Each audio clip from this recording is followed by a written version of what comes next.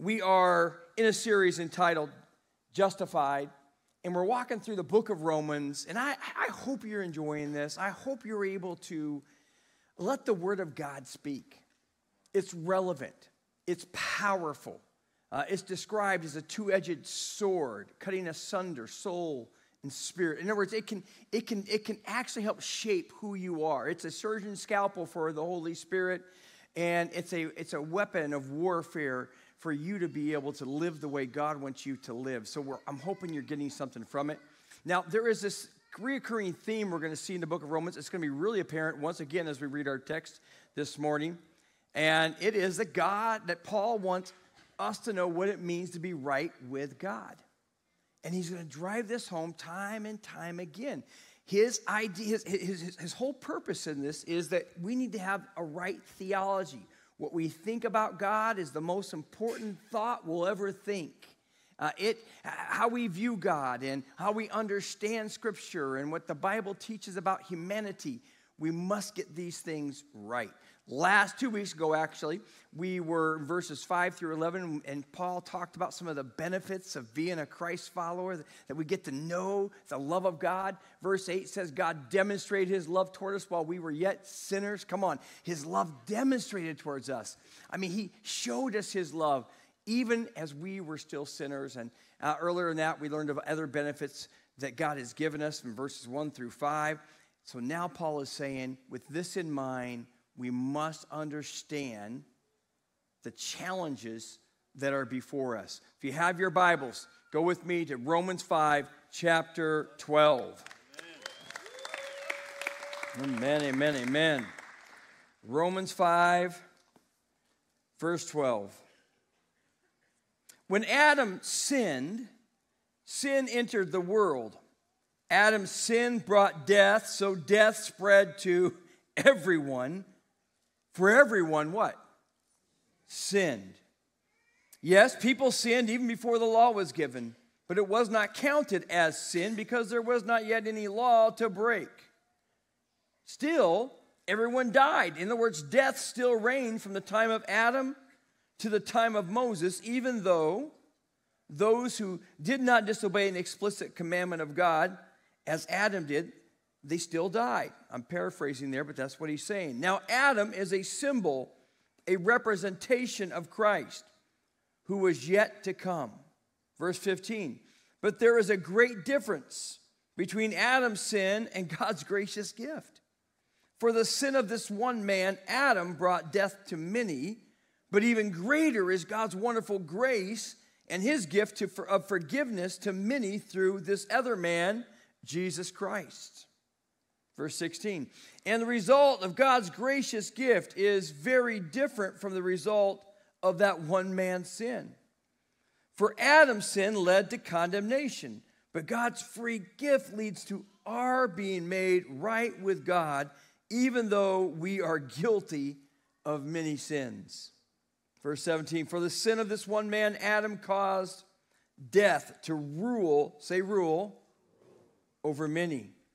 But even greater is God's wonderful grace and his gift of righteousness for all who receive it. They will live in triumph over sin and death through this one man, Jesus Christ. Yes, Adam's one sin brings condemnation for everyone, but Christ's one act of righteousness brings right relationship with God and new life for everyone. Verse 19, because one person disobeyed God, many became sinners. But because one person obeyed God, many will be made righteous.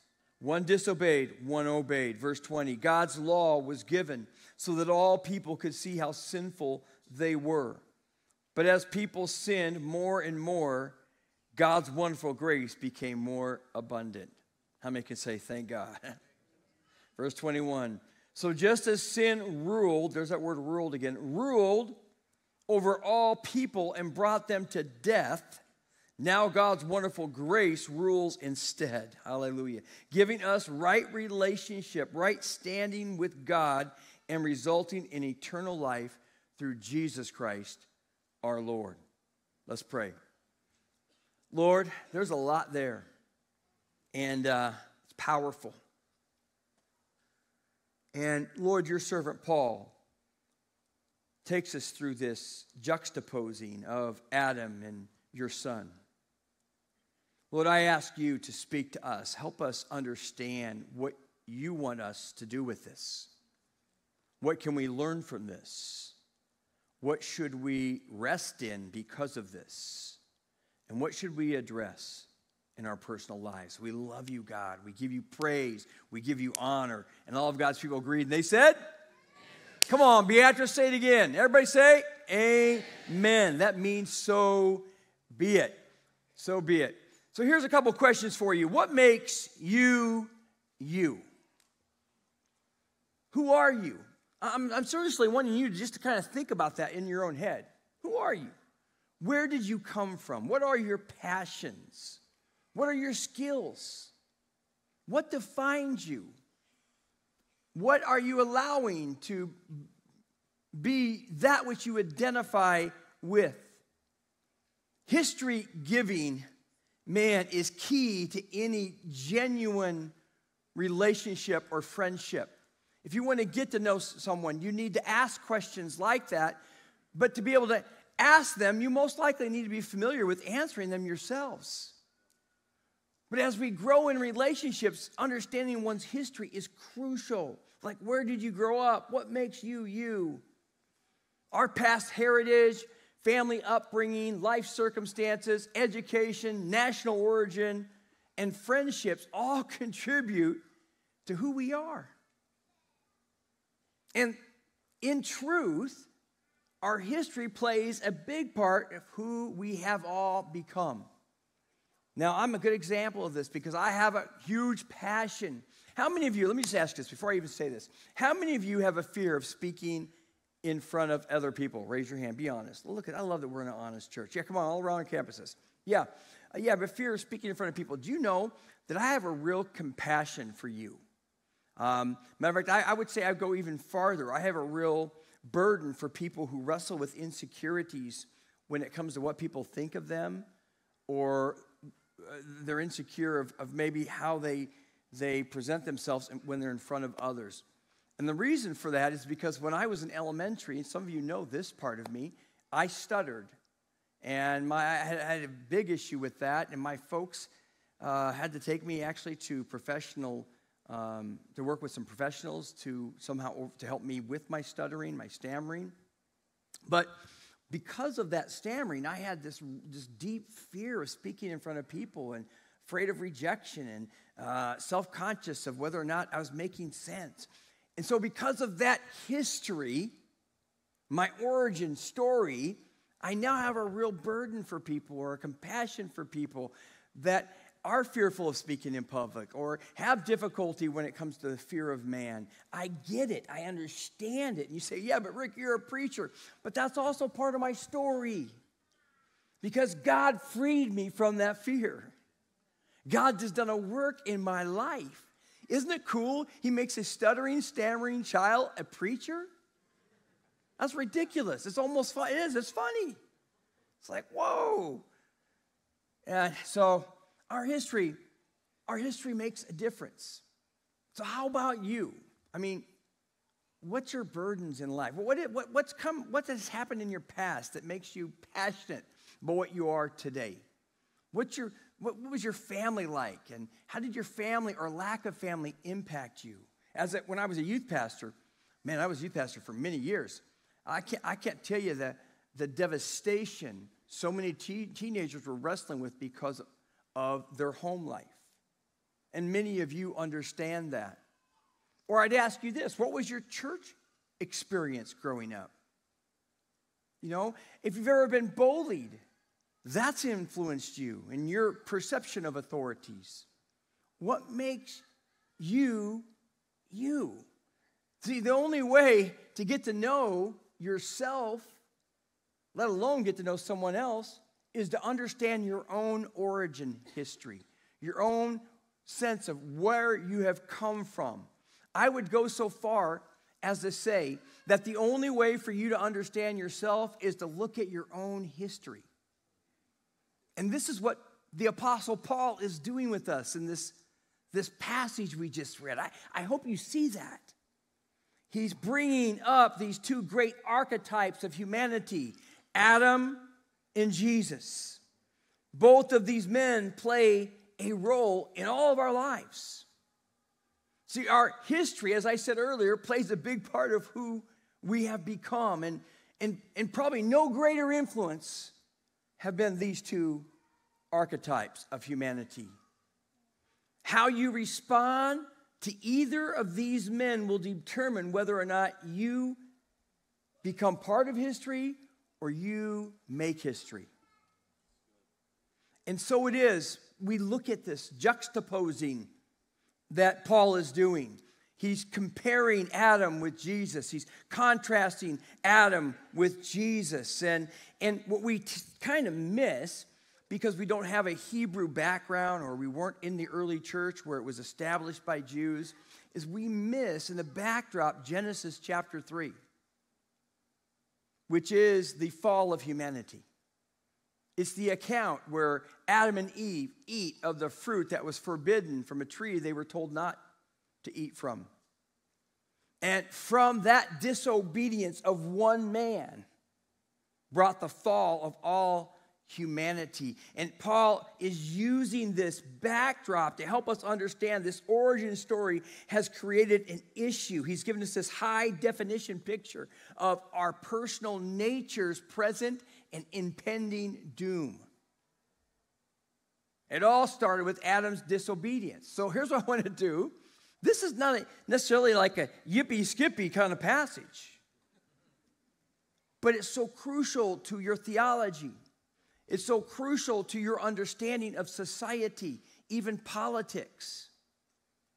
I was talking to a Christian not that long ago that really believes that we can make the world better through institutions and political organizations. And don't get me wrong, I think we need to use government and political institutions and the processes to try to better the world.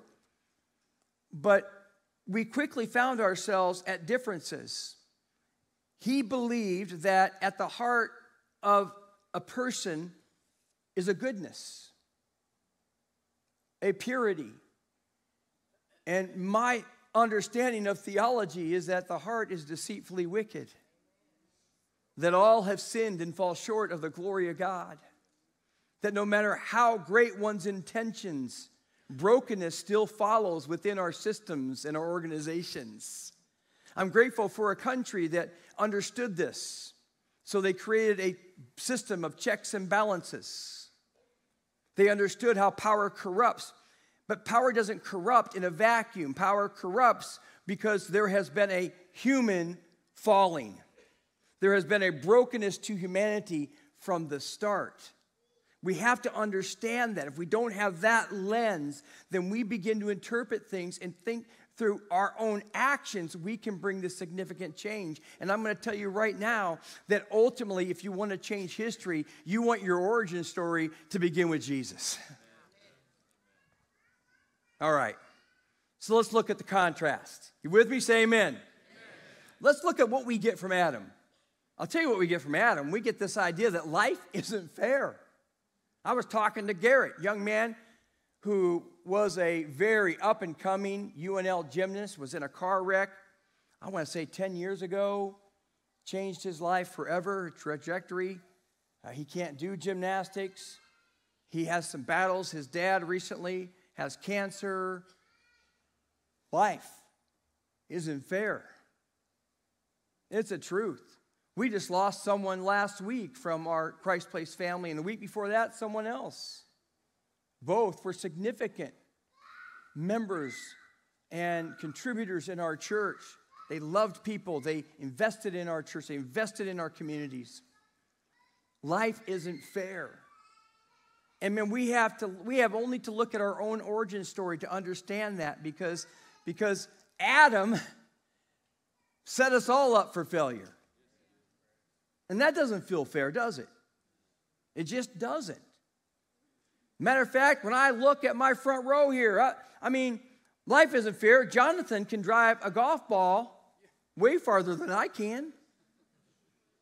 You know, Pastor Landon can shoot a basketball better than me. I mean, I'm looking around here. Man, if I was half as good looking as some of you. I mean, life isn't fair. It's just not. But to a greater extent, man, Adam set us up for a failure. Verse 12 says, because Adam sinned, it brought death and it spread to everyone. Folks, that's not fair. When Adam sinned, death entered the world. Death, by the way, you must understand, is not just physical, it's spiritual and it's moral. That when Adam sinned, it became like an uncontrollable virus. What happened during a pandemic? We reacted.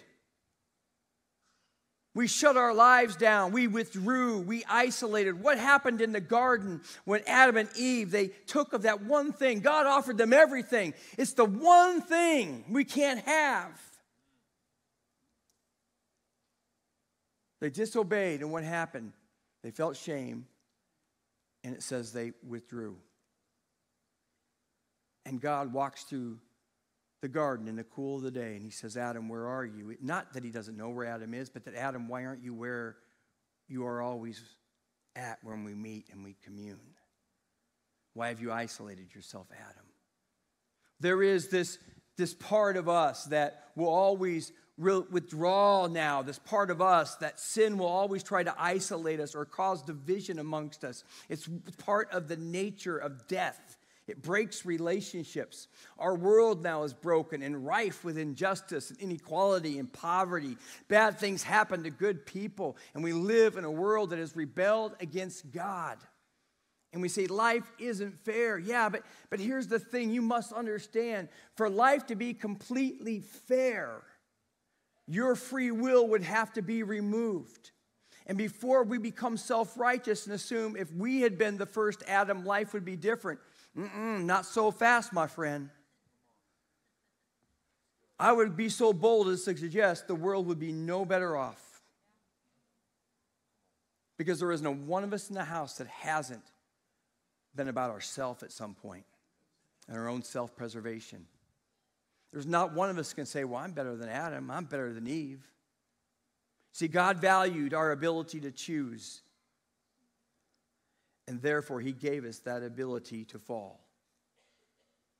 See, not long after the fall of Adam and Eve, this is crazy, Cain kills his own brother out of guilt and jealousy towards God. Not guilt and jealousy over a woman, not guilt and jealousy over success, but over one's relationship with God. Talk about brokenness. Even early on, we see how religion outside of right relationship actually divides. The human heart, my friends, is capable of great evil. You heard of the killing fields through our missionaries who were here at Old Cheney. They are missionaries in Cambodia. I was there. The atrocities, if you've ever visited where the Holocaust had took place during World War II, you understand the human heart is capable of such great evil. And you would do well to not assume it isn't you.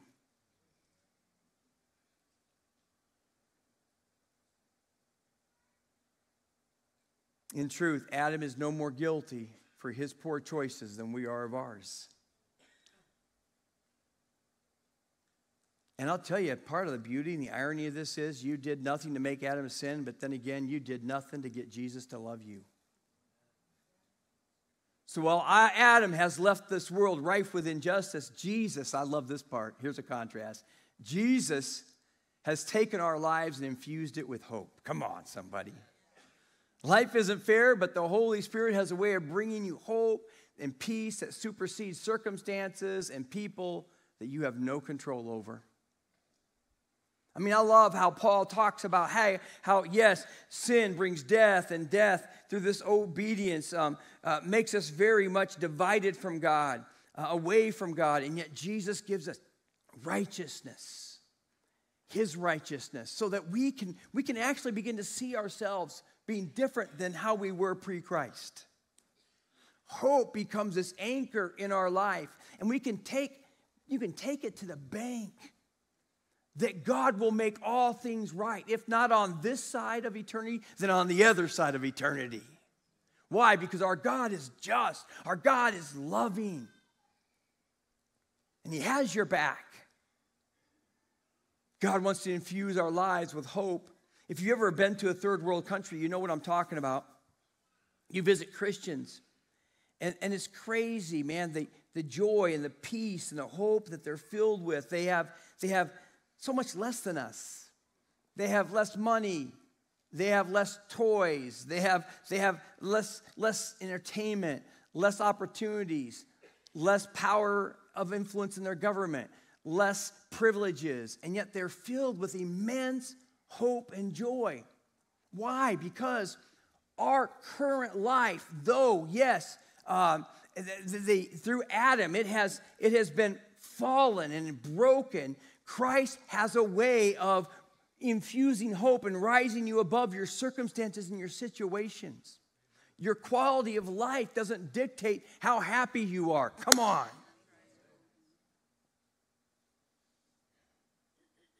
While we should work to restore creation, equality, and fairness, we should not miss the invisible arm of God's kingdom ruling and reigning over people's circumstances, over your circumstances. See, Jesus wants to lift us from the muck and the mire of life's injustices, inequities, and give us hope. Folks, that's an anchor to the soul. I hope you know what that's like. So in this fallen world, this background of Genesis, humanity has fallen. Life isn't fair, and we can just live in that realm, and it is what it is, and have a pity party. Or we can allow Christ to infuse hope in us and know justice will reign either now or later. We can change what we can change, and we can leave the unchangeable in His hands and have peace. Come on. Right? But Adam, in this infamous time, not only did he disobey God and it bring death, a part of that death has to do with our human nature. Have you ever wondered why babies bite? Why babies will so quickly learn to say no? Be some of the first words in their vocabulary. Do you know I never taught my daughter to push children over? I didn't like, hey, Kato, watch me push Rich over, you know. Never. How did she even want to do that? Within our nature now, because of death, because of sin, it's in them. It's tainted the image of God. It's tarnished who we are created to be. See, from Adam, and this is part of what Paul's driving home, our human nature is bent. Verse 14, we're told that death reigned from the time of Adam to the time of Moses, even though there was no law to point it out. In other words, death kept ruling, which means sin ruled. For the wages of sin is death. So sin was still ruling. Though there was no law to declare that people were walking in sin, they still were ruled by it. Since the fall of Adam, our nature has a bent towards sin. It's in us. It's just not the things we do that are sinful. It's not just the things that we don't do that we should do that create sin. It's our nature. It's our nature. There's a beast within us that resists our Creator's intent. There's a battle for our minds and a war within our souls. And know this, my friend, no amount of nurture can eliminate your nature. We live in a world that thinks if we just get the nurture right with education, with proper parenting, if we just get the nurture if we just get all the right environment, if we just get all the nurturing right, it's going to solve the problem. No, it's not. Listen, let's do all the nurturing we can, but don't put your hope in the nurturing, because there's a resident evil in every single one of us. I know that's not really fun. It's like you're, oh man, I'm being inspired, Pastor. If you remember storms last weekend, I don't know that I've ever heard so many tornado warnings. I was actually in Omaha on Saturday, like 20 blocks from where the tornado landed. I was actually in Elkhorn, where the tornado landed, and some of our pastors were there with me. And it was crazy, the storms that were going on. our nature is like those storms. You know, I'm grateful for Doppler radar, and I'm grateful for all the technology, but with all of mankind's advancements, we still can't control where a tornado falls. Your nature is that way. If you don't have the work of Jesus Christ in your life, you will become a product. And that's a scary thing, because that's what science wants to say. You will become evidence for what science tries to say, that you're just a product of your environment. Because your nature, let loose, will wreak havoc. Will wreak havoc. You're either the victim of someone's nature, or you are the victimizer. Because there's a storm raging within us. Even good people with the greatest intentions are still broken people. At their best, they will leave a legacy filled with flaws and misconceptions. So while Adam's infamy is this bent nature, I'm so glad that Paul didn't stay there. He keeps bringing up Jesus. Why? Because Jesus, and here's an observation, man, from Jesus, we have a human nature that is reclaimed.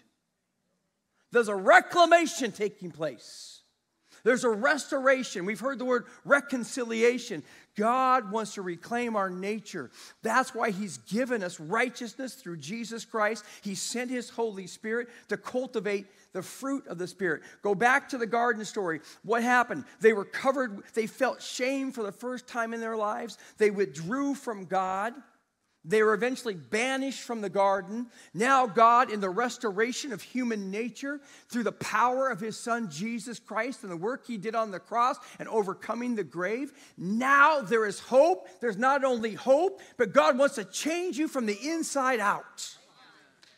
He wants to do a work with your nature. He wants to bring a thing called purity to your soul and your motives and your thoughts. There's no longer a banishing from the garden. Now he gives you the Holy Spirit who cultivates the fruit of the Spirit. How beautiful, right? He wants you to know what it means to no longer be ruled by your nature, but for now you to understand what it means to triumph over your sin through Jesus Christ. We're going to have the prayer team down here a little later, and I'm going to encourage you, man. There are some things that need to be broken today at all of our campuses, online.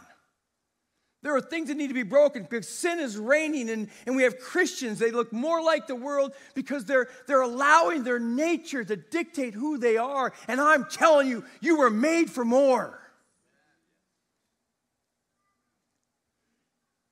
Jesus, man, wants to reclaim the nature. You know, 3 times in our passage, we're told that sin has reigned over humanity.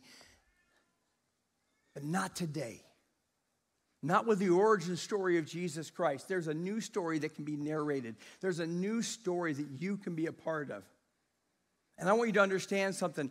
Man, God hates sin, not because he's some moral prude, not because he doesn't want to grant you the desires of your heart. God hates sin because sin brings death, and death brings destruction to your life and the most precious relationships you have. Ultimately separating you even from God. Listen to what Paul says in verse 17. For the sin of this one man, Adam, caused death to rule over many. But even greater is God's wonderful, even greater is God's wonderful grace and his gift of righteousness. For all who receive it will, not might be, not maybe, they will live in what? Triumph over sin and death. But wait a second, Rick, we're all going to die. See, he's referring to more than just a physical death. Man, we are going to not only live forever, but we can live with a quality of life today that's different. Through this one man, who is it? Jesus Christ. When you place your faith in Jesus, God's grace generously is poured out upon you. And it's a gift, and he clothes you in righteousness. And then he empowers you to have triumph over sin. Look what Paul said to the Galatians. It's like we have this new garden. But it's not a physical garden. It's the health of your soul. It's God doing some things with the soil of what you're made of. So look how he speaks of this new fruit in this new garden. chapter 5 of Galatians, verses 22 through 23. But the Holy Spirit produces this kind of fruit in our lives: love, joy, peace, patience, kindness, goodness. Woo, come on, somebody. Faithfulness, gentleness. And what's that last one? And there's no law against these things. No one can stop this. This is the work of the Holy Spirit in you. Notice that last one, self-control. I think restraint is the one thing. Like we can, without Jesus, we can involve willpower, and we can do a lot of things with willpower and effort and discipline. And yet, not in every area. I never met someone that can bring discipline all the way across every area of their life if they're not a Christian. At some point, there's a lack of restraint. Maybe it's food. Maybe it's abuse with substances. Maybe it's their temper. People have kind of wondered about this for some time. Like, what makes us made in the image of God? What is it that reflects the image of God? And some people said, well, it's the ability to reason, and yet the devil reasoned with the couple in the garden. So I don't know if it's just reasoning is a good example of that. Well, some will say it's that we have a spirit, and that is true. We do. We're a tripartite being. We have a physical body. We have a soul, mind, will, and emotions. Then we have our spirit. So that is definitely true. But what's reflected by that? Could it be that one of the greatest attributes of us reflecting the image of God is our ability to show restraint? To say no to ourselves? To let the Holy Spirit grow this beautiful ability called self-control? God released that among us. I mean, you go back to the Genesis story and the creation story, and you see that God creates this beautiful place we call humanity in the world in 6 days. And on the seventh day, he what? He rests. I mean, God didn't need to rest. He doesn't sleep or slumber. But he models rest for us. He's like that great artist or that great sculptor who knows when they don't need to make any more cuts or any more chisels, that it's good. And he can say, enough is enough. And he models restraint. And there's something in the house today where I feel like God is trying to say to you that he's not done with you, that you can have victory over sin, that you don't have to become what your nature is or what your family's nature and their heritage has been. You can be your own man, your own woman, who releases the shame of Adam for the glory of God. That you become the glory of God. So let's go back to Adam, right? The good stuff's what Jesus gives. But let's just look at Adam. Here's what Adam does. We get this whole mass herding of culture that really owns this. It's where people submit to their own desires. The mantra of our day is, if it feels good, do it. As long as it doesn't hurt anybody else, it's not only okay, it's morally right. And I'm telling you, just because culture says something is morally right doesn't make it morally right. Our moral compass is what the Bible says. And this is what Paul continues to bring up when he starts talking about the law. The Bible teaches us. It's a teacher. It's an instructor. It helps us know when our flesh is moving in the wrong directions, when our desires become something that's healthy to becoming inordinate. And we all have that capacity. I have desires that if I let them run amok, if I let my desires follow their course on their own without any restraint, without any ability to say enough is enough, then my desires will consume me. Whether that's lust for another woman, or that's greed, or it's my own selfishness, or it's pride, or if you have other desires, whether it be for the same sex, whether it be for you to have a nice house, for you to make more money than your family ever did, those desires those desires alone are not sin, but if you let them dictate who you are, they become sin. Temptation alone is not the sin. It's what we do with our temptations. And scriptures tell us that sin is birthed in the heart. It becomes literally alive by us allowing our desires to be what directs us. And this is what's happening in culture today. This is really what's happening with human nature. This is happening in the political realm. Everybody's just, man, it doesn't matter. All of a sudden, Christians have become Machiavelli.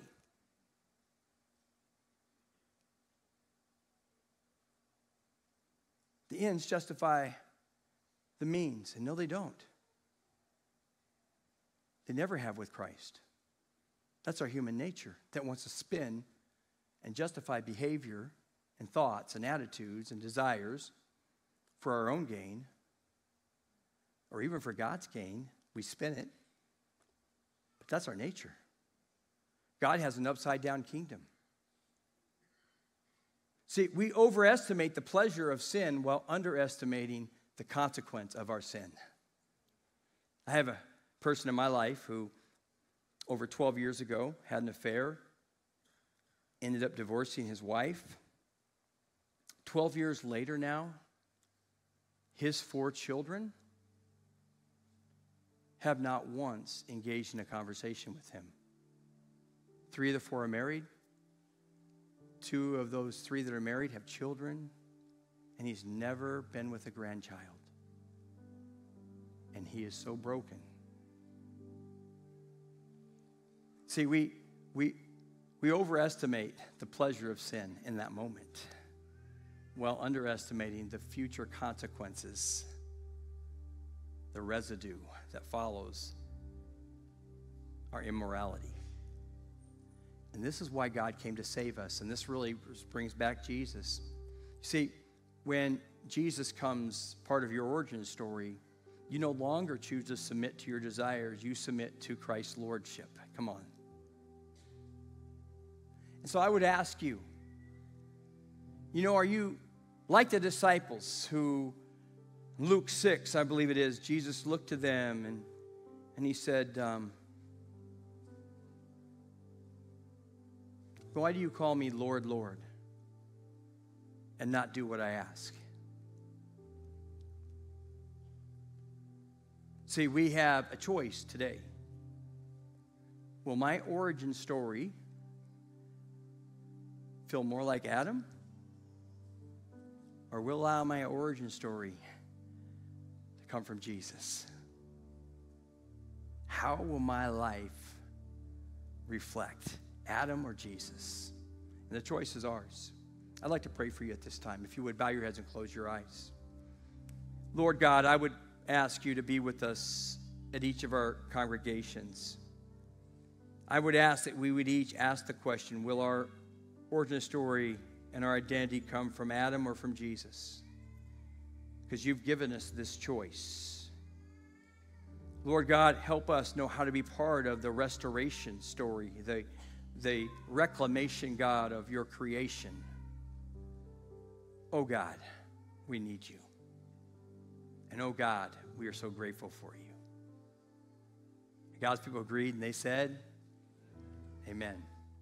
Make sure to hit that subscribe button below and turn on notifications for our YouTube channel. That way you'll be notified when we post more life-giving messages and go live for our weekend services.